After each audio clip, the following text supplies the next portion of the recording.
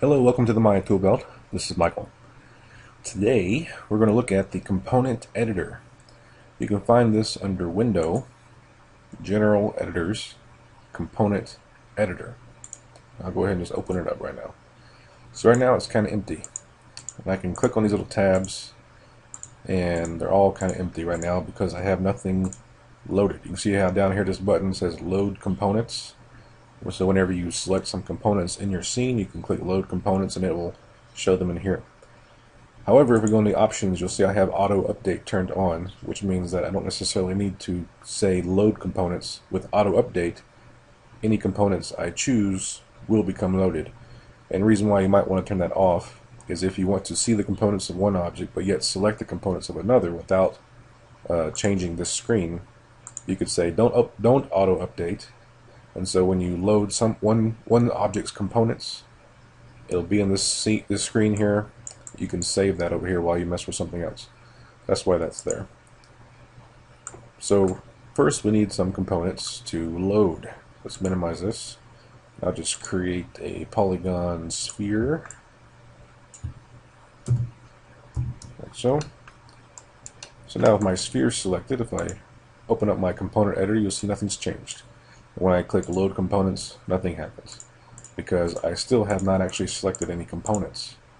I just have an object selected, the sphere. The sphere is made of components such as vertices and faces and edges. So I need to select some. So I'm just going to grab, a random assortment of vertices, go back to my component editor. Nothing here yet. That's because I'm in the Springs tab, and each of these tabs kind of represents a different aspect in Maya that could use a component editor. So springs, we're not dealing with particles, weighted deformers, rigid skins, blend shape deformers, smooth skins, polygons. Oh yes, we're dealing with polygons. So now you see I have all kinds of numbers, like a big spreadsheet. And essentially what this is doing is it's listing every vertex that I have selected, and they're all numbered, and listing all these different attributes of those components. Vertex X, Y, and Z. This is literally where they are. There's each vertex has X, Y, Z coordinates of where they are in the scene, and that's what these first three numbers are. Alpha, you notice, is all 1. Alpha value of 1 means it's fully opaque. There's no transparency on this vertex, which you can set here if you wanted to. And then normal X, normal Y, normal Z is the surface direction of that point on the surface. And that's a bit more of an advanced topic of dealing with normals and alphas. The main thing we're kind of looking at right now is just how the component editor works, how it's laid out, and how it could be useful to you at all. So vertex 183, vertex 184, how do you really know which is which? And if you click one, it'll isolate it. So then you can kind of look around. Oh, here it is, right there, vertex 183. But that kind of undoes your selection. So one way to kind of figure out which vertex is which, if there's a certain vertex you're wanting to look at, let's say this one up top. Select vertex and just click this one at the top. You can see this vertex 381 here. Also over here on the channel box, if you click CVs, click to show, it'll tell you 381. And also gives you XYZ values. Now you'll notice that these XYZ values over here in the channel box are different than the XYZ value, vertex X, vertex Y, vertex Z over here. And that's because the 000 you see over here is relative to where it began when you created it. And while this is in the world space, like this point right now, if I zoom out some, you see my origin right here. Where these two black lines cross, that's the world space 0, 0, 0. And so this point is moved over in the z-axis -2.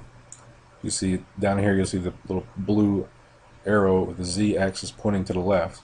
And so to the right of that is -z. So it's -2.044 in the z-axis, and then up in the y-axis 8.714, so up this far, and then -1.254 in the x-axis, which is going this way. So this is literally telling you where in the world it is, And while this is telling you, whenever you created this sphere, whenever I made this sphere, I have not moved it. And so these points are at 0, 0, 0 based on where they were created. So if I change this to 1 and the x value, hit enter, you'll see that that point moved over 1 unit in the x direction. Let me undo that. So now if I changed it to 1 here, you can double click, type the what number 1, hit enter. See, it moved over quite a bit more because it's going to this point, the 1 in the positive x-axis in the world space. So let's make this 5. 5. And you'll see over here that in the x-axis from the origin point of where it was created, it's going 6.25415, while in the world space it's only 5 units in the x-axis. So that's the difference. This is based on the object, and this is based on the world. In any case, vertex XYZ for this vertex 381. Over here we have advanced polygons, and it's very similar. You see you have alpha, normal, X, Y, and Z. We don't have the X, Y, Z coordinates. And what this is doing is showing us, if you notice, this is vertex 381, VTX 381. But over here, this is a VTX face, 381, 380, 381, 381, 381, 382, 381, 383, so on. And what this is actually showing is all the faces that are connected to this point. And because we're dealing with the pole of a sphere, we have a lot of faces connected to that point. So I'm actually going to select a different point. This point here is 301. I know that because I could see that right here in the channel box. So 381 has 4 faces that are connected to that point, and that's what the Advanced Polygons tab here is showing us, is those 4 faces. So 301 to 280, if I click that, you'll see that this little yellow dot appears. So this is telling us that this indicates this face, the lower left face that was connected to that point. I'll click this one, you see it's referencing this face. And so we can adjust these alpha values and such on the whole face, not just the point. While when you go here, we're just dealing with the point. And again, this is just the component editor in relation to polygons. I mean, we could bring in particles, springs, rigid skins, and so on, and have lots of other things in this editor. But I kind of wanted to give you like an introduction to the component editor, so that whenever we talk about it later, you'll kind of know what we're talking about a little bit at least, and we can have a starting point to build on when we get to, say, blend shape deformers and use the component editor for whatever reason. Then you'll know what we're dealing with. So that's kind of a brief overview of the component editor. I guess one thing you could do with it, real quick, I didn't really show you anything you can do with the component editor as opposed to just showing you the component editor at all. So I'll just kind of select, say, all these points in this vertical row, like so, and bring up the component editor again. So go back to Polygons tab, you'll see I have all these vertices selected, and they're listed down here all along the left. Let's say I wanted all these points to be aligned in the y-axis, and I wanted them all to align. Let's say over here it's 1, 2, 3. Let's say 4 in the x-axis. So what I could do is select the entire column, vertex x, type in 4, enter, and now they've all moved to the 4 units in the positive x-axis. They've all lined up. So that's a really quick and easy way to do that. So if you wanted to grab an entire edge loop, for example, let's say vertex y, let's change it all to 10, enter, and they all get moved up 10 to the 10 units high in the y-axis. So this is really handy if you have very specific numbers that you want to hit for positions and such. There's also alpha for vertex alphas, which is a bit of a more advanced topic that we can get into eventually. And so you can adjust them on a per point basis or all at once. So definitely by clicking the column name, you can adjust the entire column all at once.